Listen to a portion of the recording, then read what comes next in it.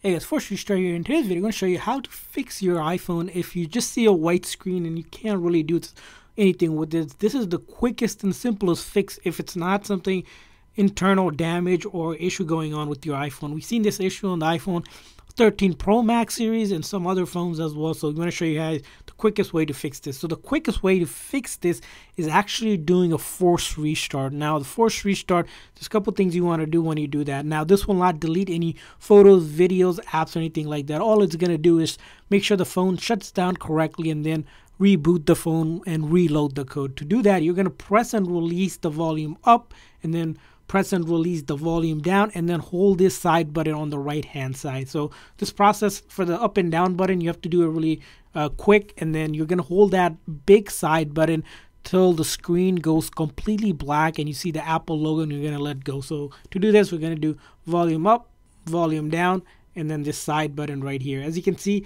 it might show a prompt like this where it's a slide to power off. Don't do anything. We're just going to hold that side button, as you can see that I'm doing right here. I'm going to wait till the screen goes black and then you see the Apple logo, and then I'll let go of it. As I mentioned, this what does is a nice clean reboot, reloads the code, doesn't delete any of your personal information on it. Just make sure the phone, if is going through some software glitch or bug, it usually resolves it for the most part. And now this solution works pretty much most of the time if your screen was not damaged in any way, or if your phone got damaged anyway, this won't work. If it's flickering white light, most likely there's a damage with your screen. You might want to take it to the Apple store or authorized retailer to take a look. So hopefully this quick little video was helpful. If so, please make sure that like and subscribe button. Also, if you found a better way to fix that issue, let us know in the comment section as well to share it with everyone. Thanks for watching, guys. See you guys next time.